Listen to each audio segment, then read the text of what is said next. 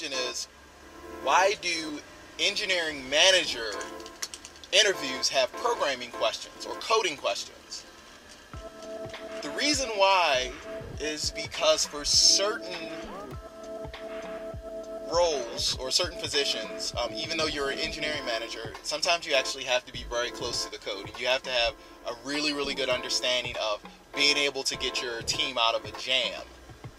So a lot of times you have engineering managers that are really, really great at managing risk, and also they have very good relationships, or they can manage relationships very well, but they may not be very good technically.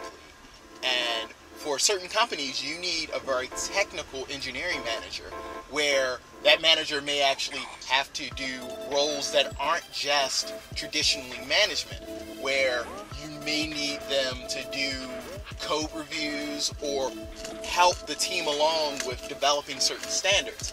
That's the reason why certain positions for engineering management has programming questions.